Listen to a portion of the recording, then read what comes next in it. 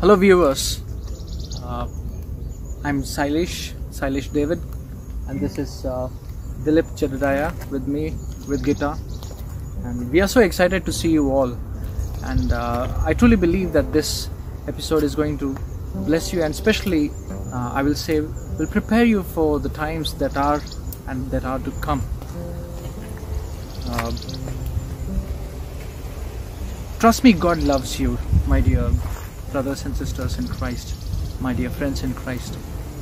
God has a plan for you. He wouldn't have even let you watch this episode if it was not so that He's not thinking about you.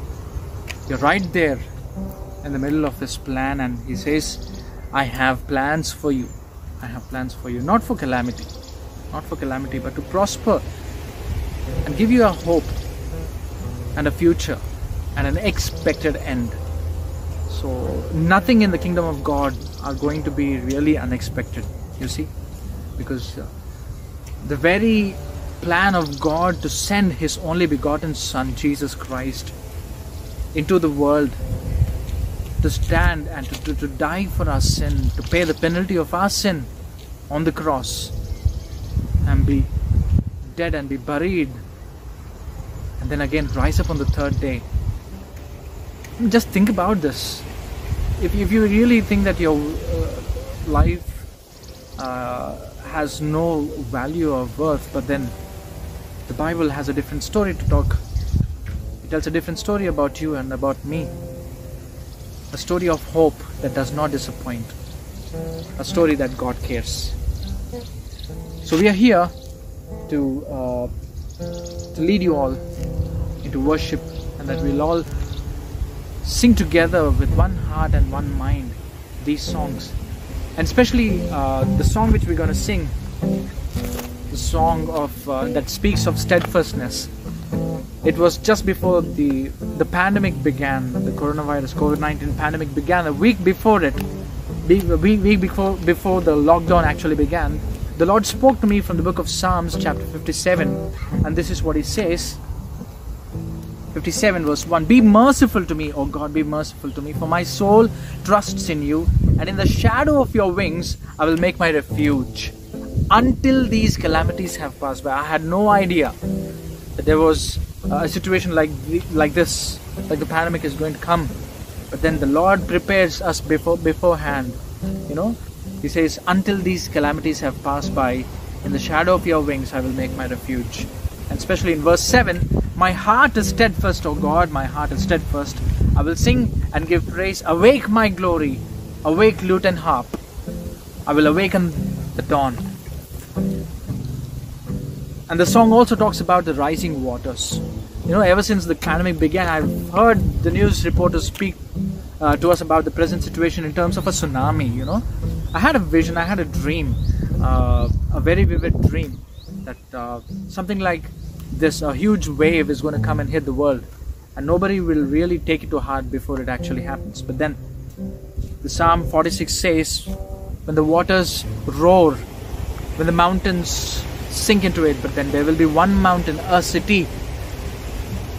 And we'll see what the Psalm 46 talks about is, it says, even though the earth be moved, and though the mountains be carried into the midst of the sea, though its waters roar and be troubled, though the mountains shake and swell, there is a river whose streams shall make glad the city of God.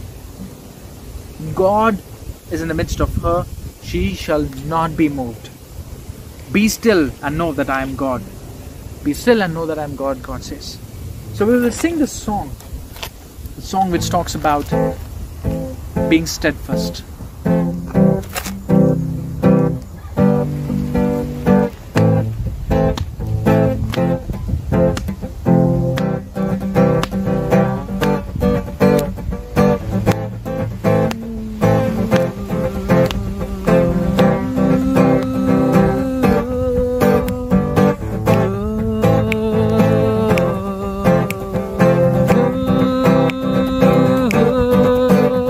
They say that from of old, all things have been the same. Nothing of the Lord's return has taken place. Love is growing cold and the heart just just fades away. But the voice behind my ears says, at the dawn's break, when I'm still and stay awake, heaven's new call on the other side awaits.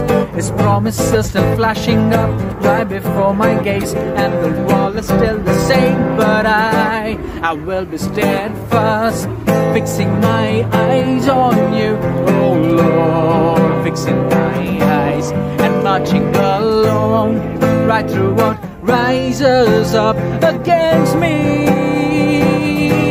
Your never-ending love will hold me up above the rising waters from beneath me. Your promises as a mountain, your promises as a mountain, your promises as a mountain will raise me up to the glory land. At the dawn's break, when I'm still and stay awake, heaven's new call on the other side await. His promises still flashing up right before my grace, and the world is still the same, but I will be steadfast, fixing my eyes on you, oh Lord, fixing my eyes and marching along right through what rises up against me. Your never-ending love will hold me up above the rising waters from beneath me. Your promises as a mountain, rising as a mountain. Your promises as a mountain will raise me up to the glory land. Your promises as a mountain, Jesus, you're my mountain. Your promises as a mountain will raise me up to the glory land. Jesus said, speaking to the children of Israel in Matthew chapter 24, he says in verse 2, do you not see all these things? My friends, the question is, do we not see all these things? What are the things that I'm talking about? If you remember, the song spoke about a time when the people, they'll be vexed with the things that happen around them, frustrated, angry, and then they will willfully forget the things that are happening, which were actually foretold by our Lord. They will say, you see, it's there in the scripture. I will show you from 2 Peter chapter 3.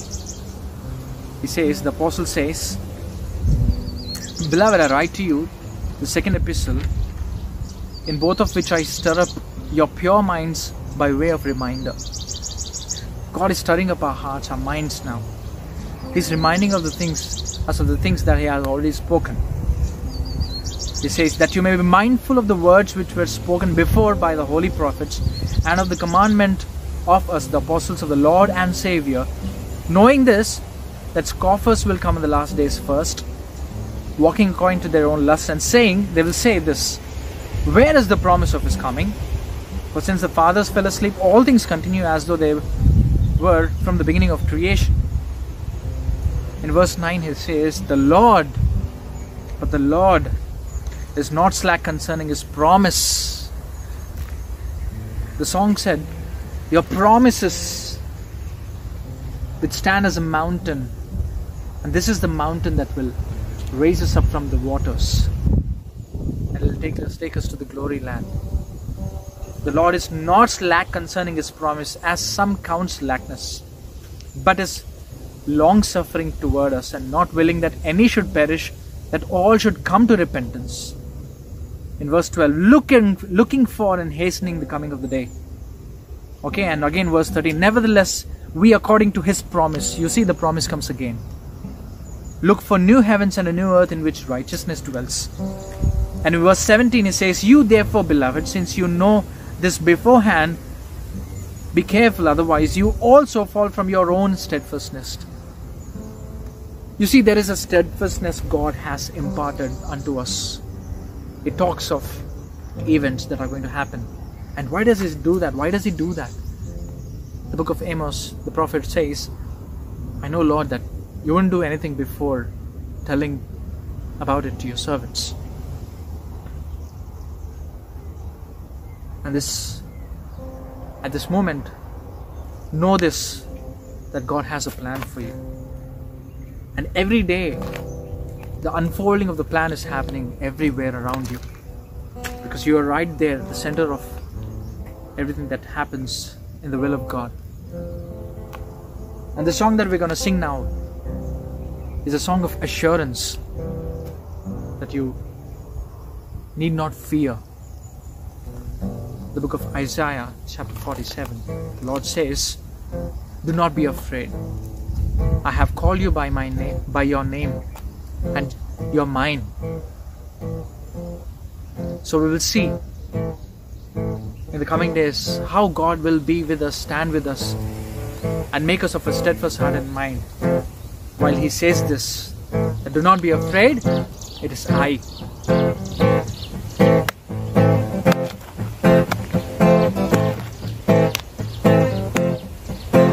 Fear not, for I am with you. Fear not, for I am with you. Fear not, for I am with you, says the Lord.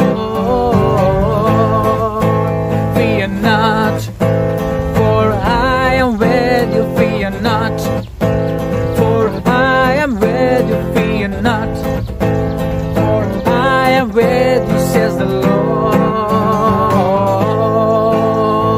I have redeemed you, I have called you by name. Child, you are mine. You will walk through the waters, I will be there. And through the flame, you will not no way be drowned. You will not no way be burned. For I am with you. Fear not, for I am with you. Fear not, for I am with you. Fear not, for I am with you, says the Lord. Fear not, for I am with you. Fear not, for I am with you. Fear not, for I am with you, says the Lord.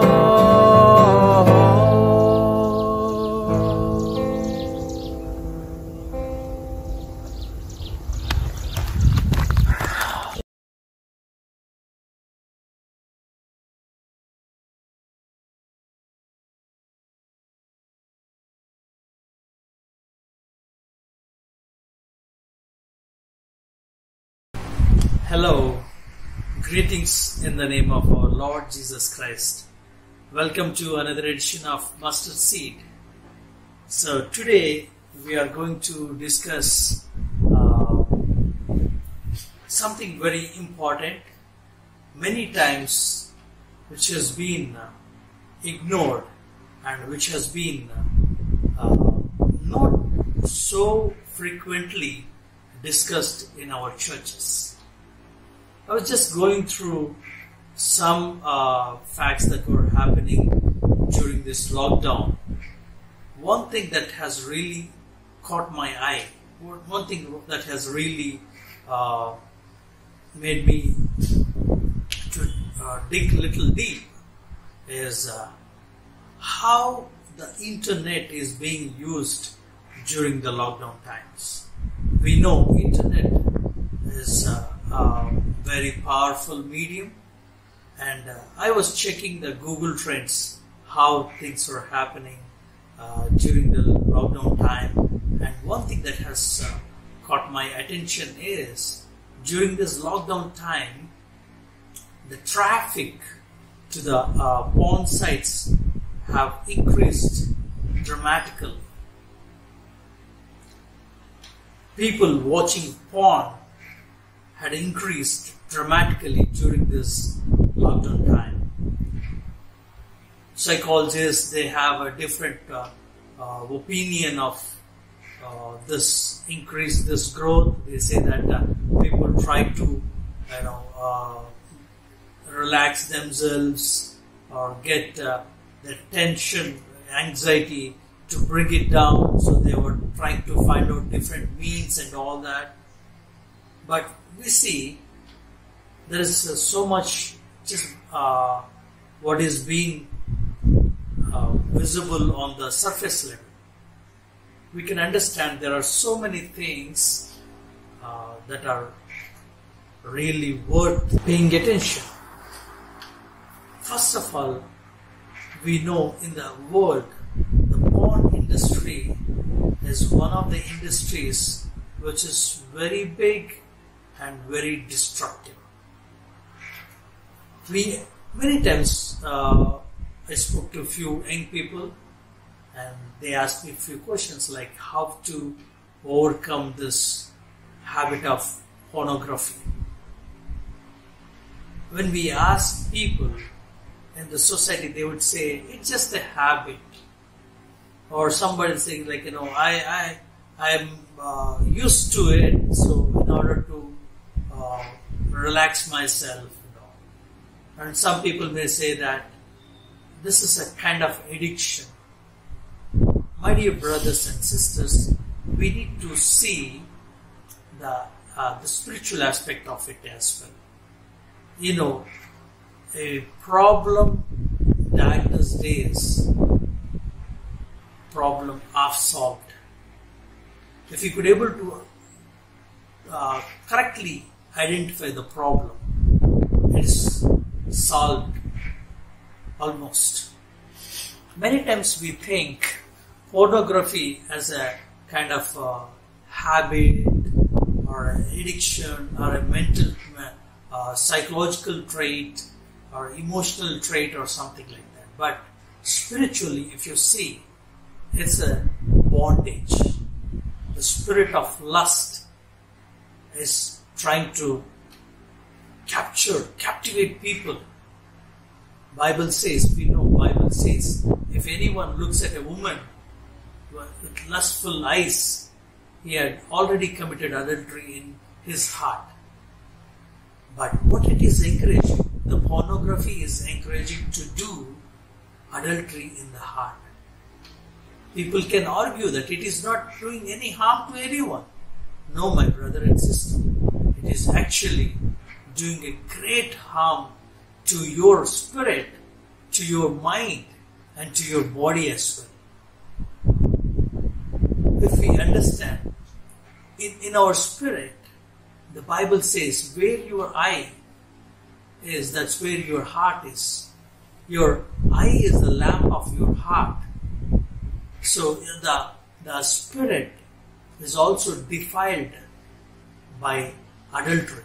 That's what the scripture says. And at the soul level, people who are addicted to pornography are very seldom they were in a position to enjoy the true love with their companions. Many people who are unmarried, they got addicted to this. And as a result, their mind is corrupted. Their mind is corrupted. They lose the sensitivity to enjoy with their companion, with their spouse when they get married. The irony of the situation is many married people also got addicted to this pornography. Let me tell you one thing. They are actually ruining their marital life. Because this is a demon. It's not a psychological trait. It's not a habit. But when you watch this pornography, when we open the doors for enemy, the demon captivates the people, makes them slaves, captivated to its in its bondages. And the married people will have problems in their marriage and there is no kind of a satisfaction with their spouse. They're not able to enjoy or cherish their beautiful relationship with their spouse. And even bodily also. You see people who are addicted to porn, they are spending sleepless nights, they are having problem in their reproductive system, and their physical also. Physically also, they were having problems, ailments. First of all, we need to identify this as a spiritual problem, because Bible clearly mentions about sexual immorality. Bible clearly mentions about how to overcome this great danger, or how to overcome the trap of enemy. This is a trap of enemy, because he lures people to catch them into captivity. He lures people, he puts snares so that he can catch people and take them into destruction. Now we see few important points how that we can have a victory from this addiction of pornography. First of all, keep yourself away from everything that is enticing you or that is distracting you. Keep yourself away from everything that is enticing you or distracting you. If we understand, even the Google, the social media that we work also works in a logic.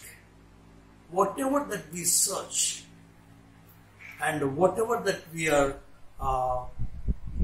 frequently watching, according to that, because it stores our history, and according to that keywords, it keeps pushing the notifications, it keeps pushing the files for our availability. For example, if we are watching something in YouTube, and we would see the results appearing in our YouTube page connected to our previous search.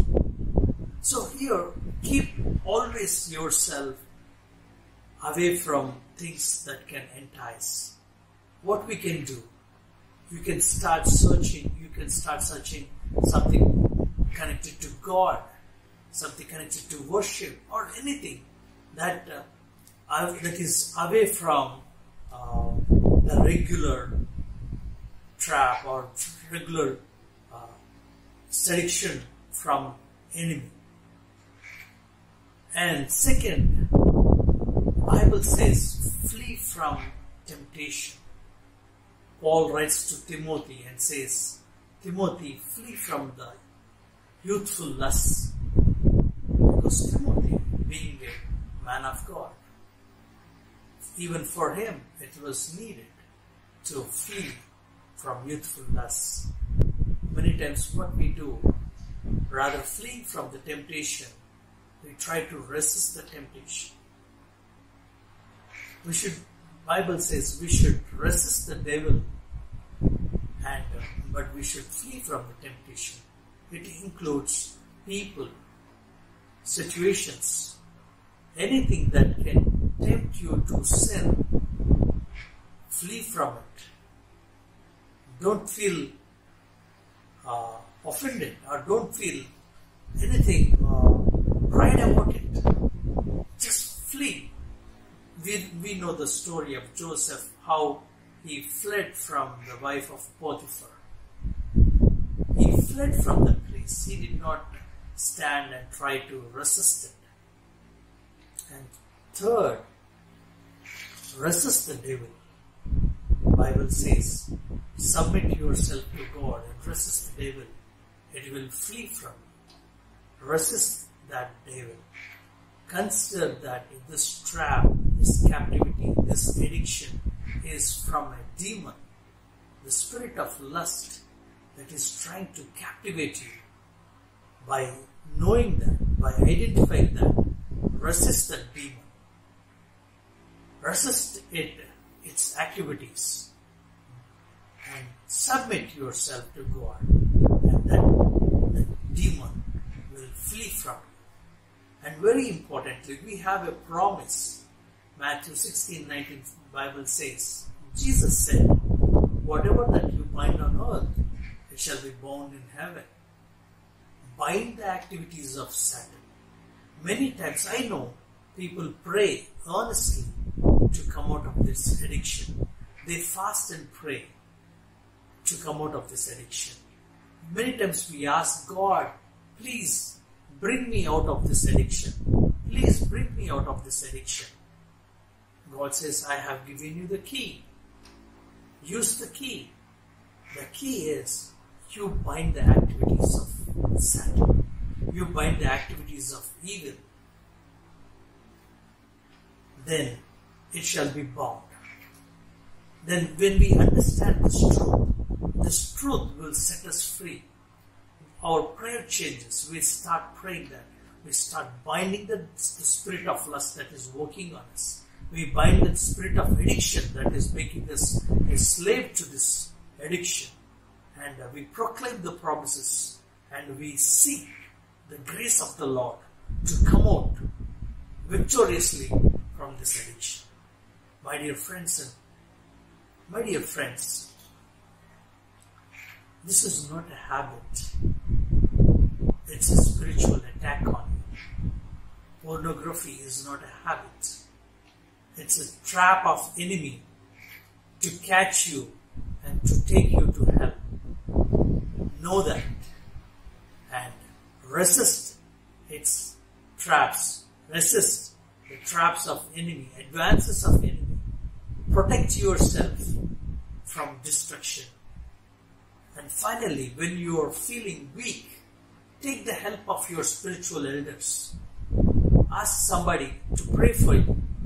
Go for a prayer closet. Go for a prayer. Pray together with the spiritual elders or your friends, your brothers. Pray. And then God is always there to help us. His grace is sufficient in every situation that you go through. So, praise the Lord, and we will always stand victorious from the traps of enemy. Amen.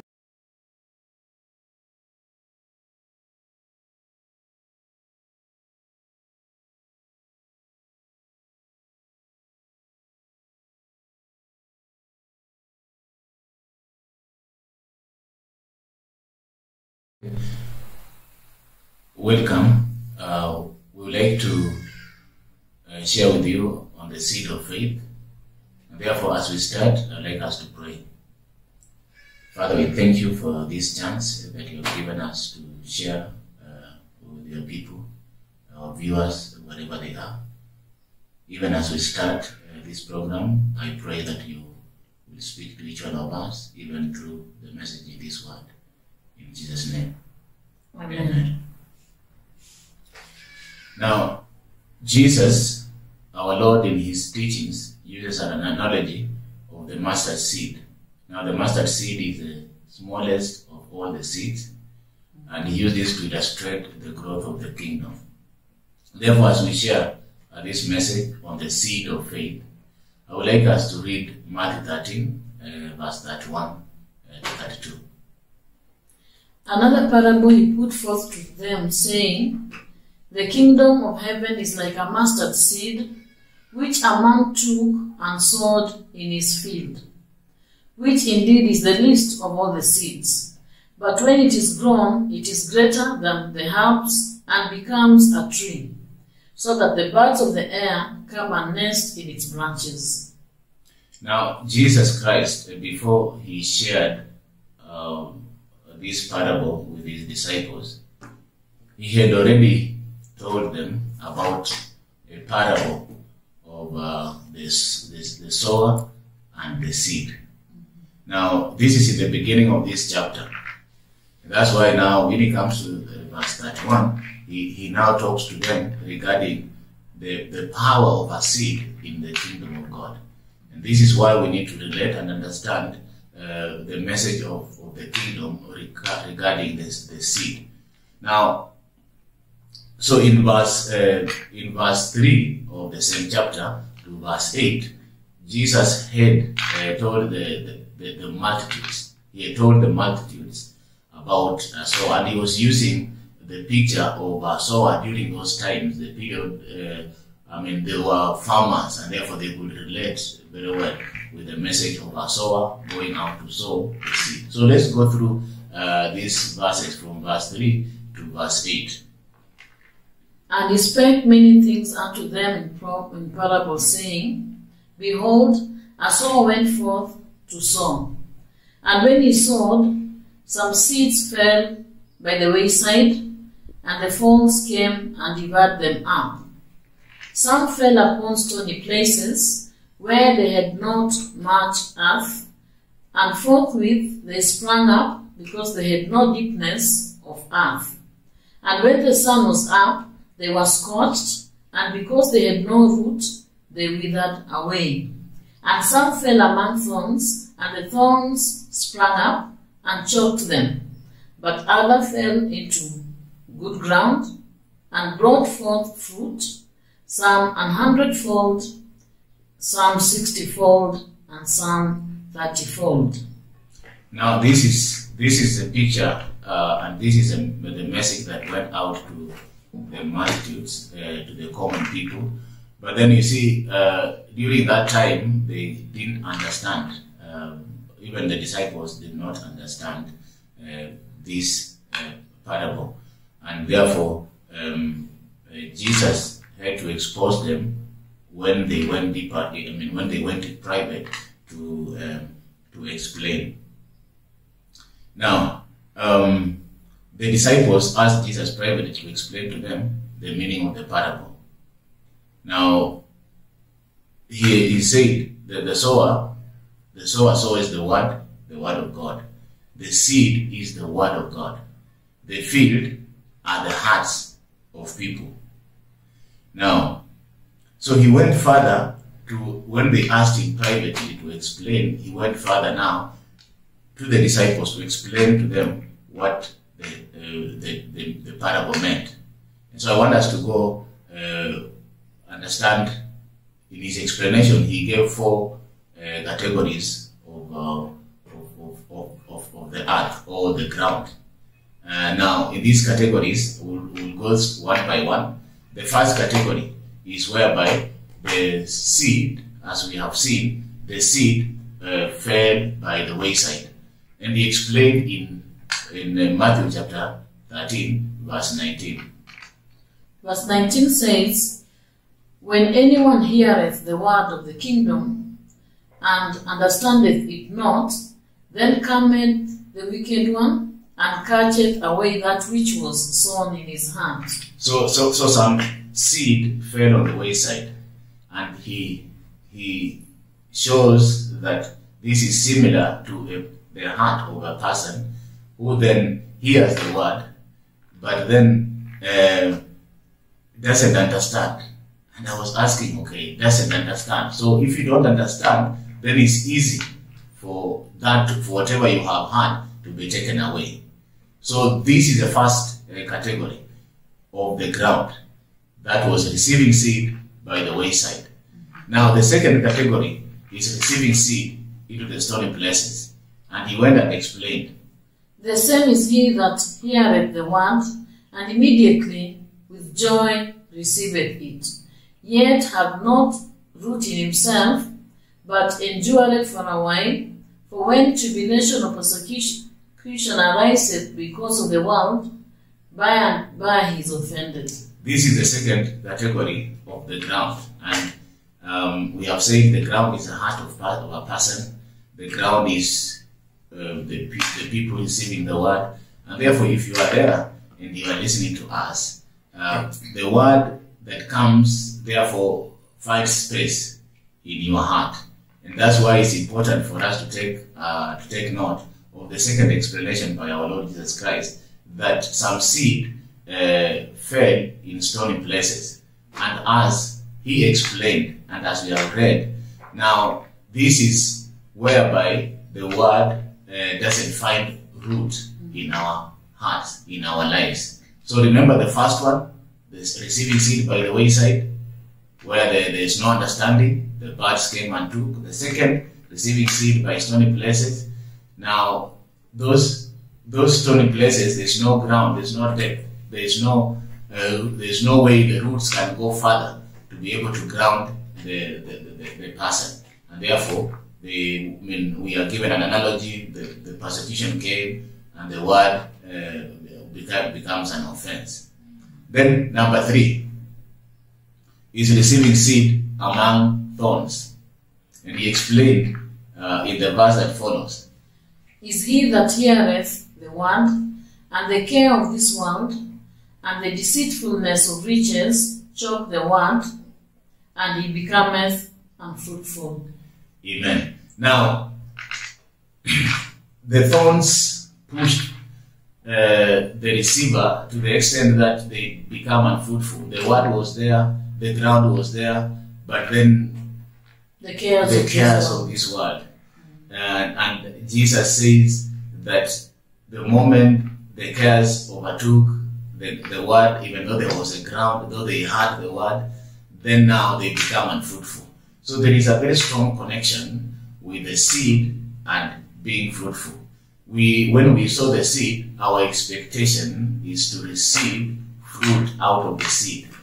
When the seed of faith is sown in us, and that is the word of God, the expectation is fruit. So faith beareth fruit, and that's important for us to understand. So the 3 categories were unfruitful, they were productive. Therefore, the final one, in the explanation of our Lord Jesus Christ, is receiving seed into the good ground. And it says, is he that heareth the word, and understandeth it, which also beareth fruit, and bringeth forth some 100-fold, some 60, and some 30. Therefore, this is the ground that this is a heart that received the word of God and then became productive and fruitful. So I would like us to understand that Jesus is speaking to us today, and therefore, as we finish, just note that we need to open our hearts to be able to receive that which God is saying, and the seed is the word of God. If we are receptive to the word of God, then we will be able to become productive. And the expectation that and what God would expect from us is for us to receive that which He has. Finally, therefore, in the second part of this message, we will therefore get to understand then how do we grow our faith so that we become productive. How do we grow the seed that we have received so that we become productive? I would like Rhoda to pray for us even as we conclude this part 1. Let us pray. Father, thank you because of this first part of your message and your word. We pray that you are going to be with the listeners, that even as they listen to your word, that it shall have ground to grow. And even as we continue with the second part, that you are going to bless all of us. In Jesus' name we pray. Amen. Amen. Amen. God bless you. See you next time. Thank you.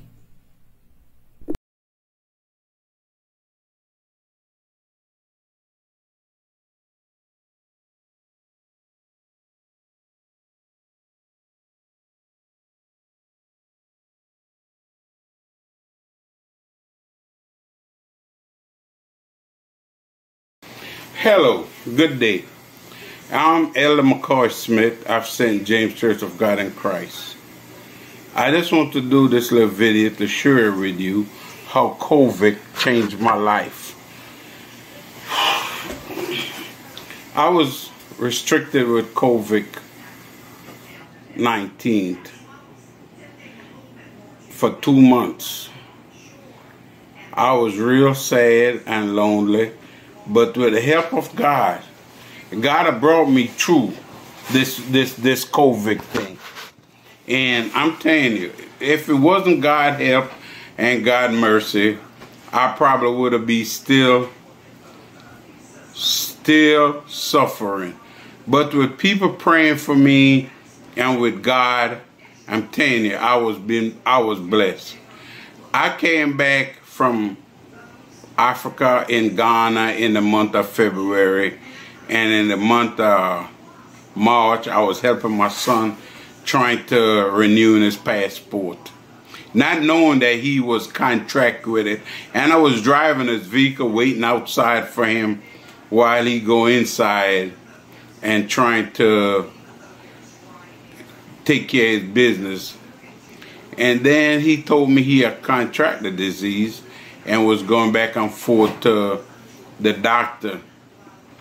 I didn't pay that no mind until I just started feeling weak, tired, I can't breathe. One day I get out the house and I go to the food bank and I collect some food for the neighborhood, and I come back, and on my way back I just feel so sick. So I went to pass the food out to the neighborhood and I give it all to them. And I came back that Wednesday, I was just so sick and not feeling good. I thought I could just lay in the sofa and just get over it. Thursday, it was unbearable. And I said maybe Friday it would be a little better. Saturday, it didn't get no better Saturday. So Saturday night, my wife brought me to the doctor, dropped me off at the doctor, and I went inside, and the doctor started doing some tests on me, running all kind of breathing tests, doing a lot of tests. And then they had told me that I contracted disease, COVID. I got trace of pneumonia in that. And most possible that my wife, she might have it too. But, tell you a long story. We have some chicken in the yard and we let the rooster out. And the rooster was running around in the yard. And the rooster was living on the back porch. So that rooster would wake up 3 o'clock every morning and making all that crowing noise. So apparently my wife said she couldn't take that no more. So she leave out the bedroom and went to the front bedroom to start sleeping. And I was in the back bedroom by myself sleeping because she said that's my rooster, I have to deal with it.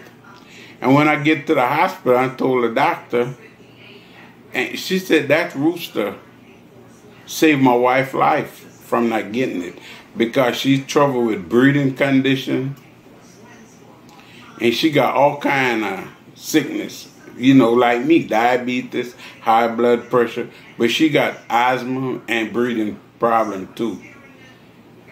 So with my high blood pressure and my diabetes, when I got the corona, I started praying to God because I know with God's help and His mercy, I could get over it. I could get over it. And so by your stripes you are healed. But I got to quarantine for 14 days. And I stayed in the house for 14 days. 14 days I stayed inside for. And I didn't go nowhere. I just stayed in there in the one room, looking at television, praying, doing Bible study, doing churches, doing everything in that room, eat, and everything. That's the master bedroom. I got my bathroom and everything up in there. And after the 14 days, I started coming out and moving around in the house a little bit. My wife done washed everything in the sofa, the bed, wiped down everything, cleaned down everything that I come in contact with in the house. So I came out and I waited the next 14 days, which was 28 days. And I said, well, I'm going back to get a test. But I didn't really want to go back to get the test, but I said I'm going back, and a week later I'll go back and get the test. That's 3 weeks after the 14 days. And I went back and I test positive still for COVID.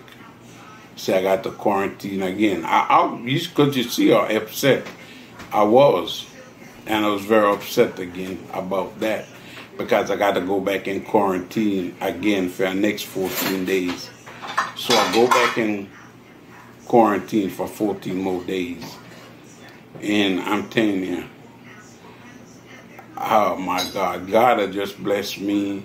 People praying for me. Cause a couple members, I think 2 members from my church, they had died from it. My sister in New York, she had died. And a bunch of my friends and family had died from COVID. A lot of the bishop in my church, superintendent, pastor in my national church, I died.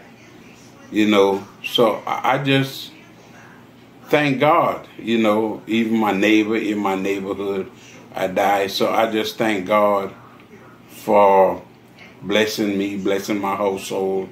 Finally, my son, he got over it. It didn't take him that long to get over it. And it just, we use old-fashioned remedy. I'm not going to tell you I was just praying and read the Bible.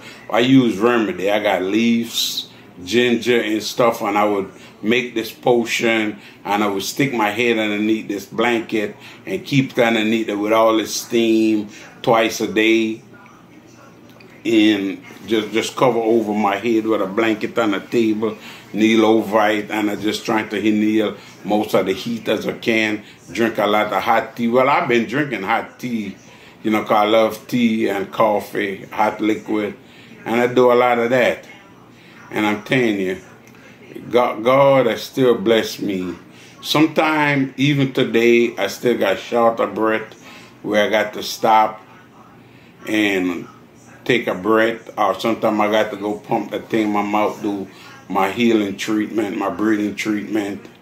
And even if I'm mowing the grass outside, you know, I still got hard breathing where I got to slow down and stop and all that. But I'm still praying that God will totally not just heal my body, but heal everybody's body that's in this COVID. We will just come to a perfect healing. And that's not just me, but, you know, I remember Paul said, he has seen a crown of righteousness that's laid up, not just for him. Remember, he did not just see the crown laid up just for him. He see laid up for all the saints, a crown of righteousness. And I just pray healing for all the saints of God in Christ that's going through this COVID thing right now, because it was not an easy thing to know that my sister had died and I couldn't go to the funeral, my sister, and all I seen was the hearse with our body in it. Just the hearse with our body in it, and they bring it to the cemetery, 2 people, and the pastor said the word and lay out the rest. My neighbor who was at the church, who died, a good friend of mine, he supported me every time I go overseas on a mission trip. He called me and all that, and we talked. He called my wife, checked up on my wife, make sure she all right. His wife's still not doing good. She's still crying every day, and that about 2 months now. But I'm telling you, the COVID is still real and it's still alive here in America. But I'm just keeping myself away from it, from outside. I'm not afraid because I know that God, He gives you time on this earth, and He's not going to cut your time short or nothing like that. So I'm just telling everyone that have a testimony that the COVID, they get over the COVID. It's a testimony. It's a testimony not just for you, but for your family, for your loved one, for your household. That God is great and God is good. God is watching over you. He's protecting you. Today is Sunday morning over here. We just finished with church, and we're doing church online. And I just want to share with you that been with this COVID twice, for as long as for that long period of time. For that long period of time, I have it. You know, I just want to tell God thank you for today. I'm feeling better. I'm feeling good. But I still stay away from people. And I still stay away from crowd. I still limit myself to where I go. I still limit myself to who I go around. You know, because that's wisdom. God gave us wisdom and knowledge. And we got to use that wisdom God gave us. You know. So if you have COVID or you know someone have COVID, you just pray. You just pray and pray that God will be done on this earth and in their life. You know, nevertheless, God, your will be done in my life, in my family life. And I just thank God for each and every one that's on the International Prayer Movement, that I could share my testimony with you. I'm Elder McCoy Smith from St. James Church of God in Christ, from Louisiana, New Orleans. I live here in New Orleans. I got my church here. And I just tell you, thank God, and I ask you to continue to pray for me. In Jesus' name, amen.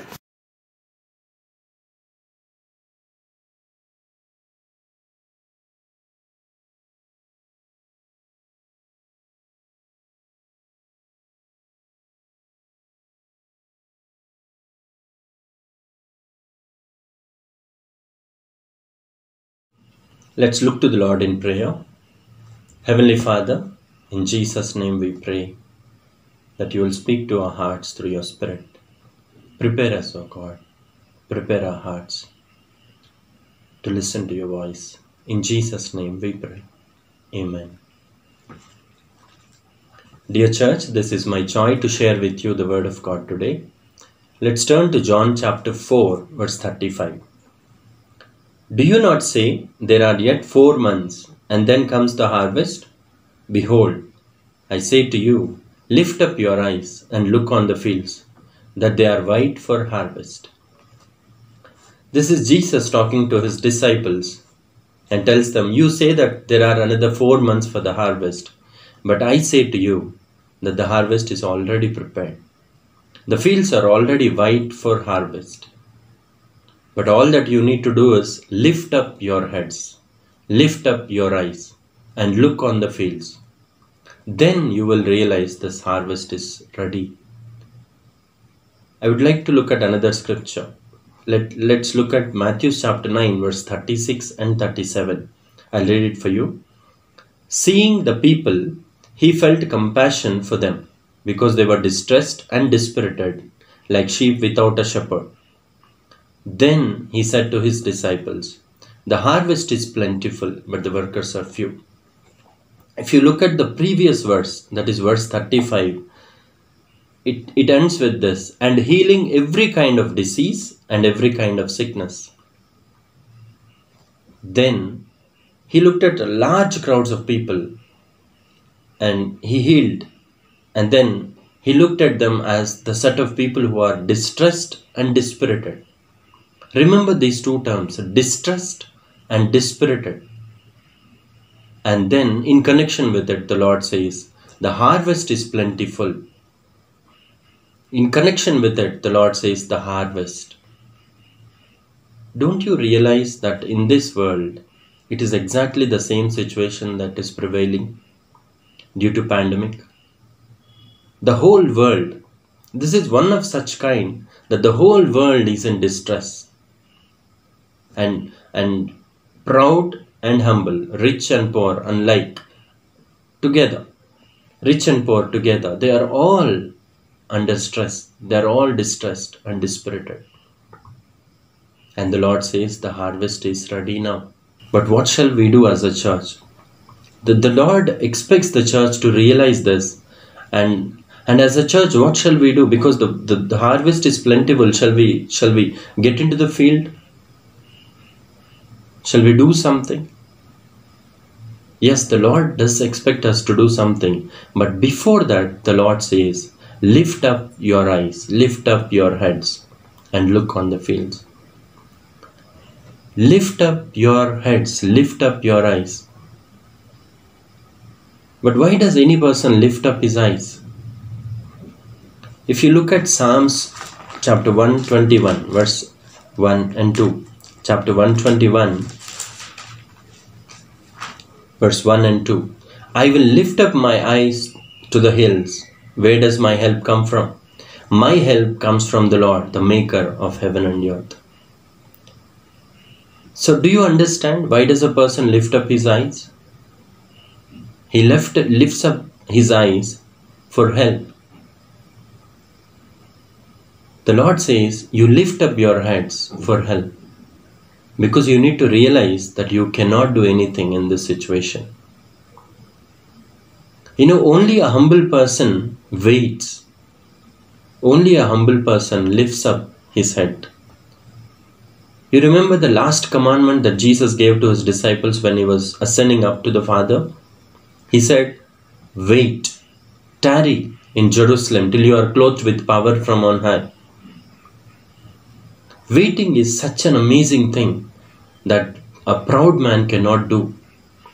You remember in 1 Samuel chapter 13 where Samuel told Saul to wait for him to come and do that offering. Saul couldn't. Saul waited for a particular time and then he had his own reasons and then he started offering. Here in that situation, Samuel represents the power of the Holy Spirit. As a prophet, he represents the Spirit of God. And do you wait for the Spirit of God? Why? You need to realize in your waiting that you are so weak that you cannot do anything by yourself. And only in your weakness. It's an amazing thing Paul says in 2 Corinthians chapter 12 verse 9. He says, I will all the more boast in my weaknesses so that the power of Christ may dwell in me. 2 Corinthians chapter 12 verse 9. This is the boasting of Paul, that he rejoices and boasts in his weakness. He realizes he is weak because the power of Christ will dwell in his weakness. And because we are weak, we wait for the power of Holy Spirit. Do you realize that we need the power of the Holy Spirit as a church in a situation like this? We all know that we are in the last days. But do you remember all those magnificent promises that the Lord made and gave to the church? In Joel, where he said, I will pour out my spirit upon all flesh. And your sons and your daughters shall prophesy, they shall dream dreams, your old men shall dream dreams, young men shall see visions. And in Isaiah chapter 60 verse 1 to 3, he says, see, behold, there is darkness upon the earth and deep darkness upon the people. But take courage, be strong. Understand this, that the light of the Lord shall shine upon the church, and the glory of the Lord will rest upon the church. Arise and shine, your light has come. Your glory, the glory of the church shall return to it. I would like to close this with one scripture. You remember in 1 Samuel chapter 4, there was this boy who was named after an incident. When the Spirit of the Lord, when the ark of the Lord has been taken away and the glory of the Lord has departed from Israel, when the child was born, that boy was named Ichabod, which means the glory of the Lord has left. The glory of the Lord has departed from Israel. The ark of the Lord has been taken away. But amazingly, in chapter 6 verse 13, I'll read it for you. In 1 Samuel chapter 6 verse 13. Now the people of Beth Shemesh were reaping their wheat harvest in the valley. And they lifted up their eyes and saw the ark and were glad to see it. It is at the wheat harvest, it is at the harvest time, the Spirit of the Lord is returning to the church. The ark of the Lord is returning. The glory of the Lord, which has departed, shall return to the church. Do you remember that promise? That the later glory of the church shall be much more than the former one. Even if it is delayed, even if it tarries, wait for it. Habakkuk says, wait for it.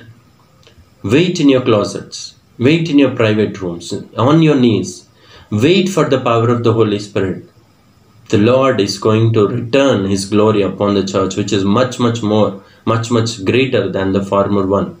Then the whole world will see, and there shall be a great returning of His people into His kingdom. May God bless this word.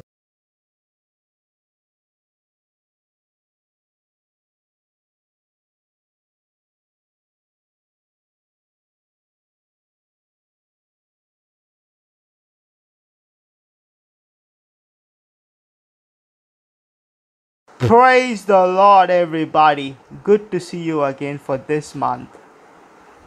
The prophetical word, what God gave me for this month is the supernatural dominator. Let me say it again. The supernatural dominator. So you can ask me, Pastor, what do you mean by the supernatural dominator? So let me give you the definition for to dominate and for the supernatural. So whatever you see around you is natural. Whatever you can't see is supernatural. In other words, the natural, what you see around is dominated by the supernatural. So let's get back into Genesis chapter 1 verse 26. God made us in His image and in His likeness. The reason why God created us in His image and in His likeness, because He wants us to dominate. He wants us to rule over the earth, the animals, birds, and everything that is creeping on this earth. So He put the dominating power inside of us. In other words, the reason He wants us to dominate, because we are like Him. We are made in His image. I don't want to get much more deeper, so I just want to keep it light, because this is the message, the prophetical word for this month. So when the Bible says the image, you are the exact image of God.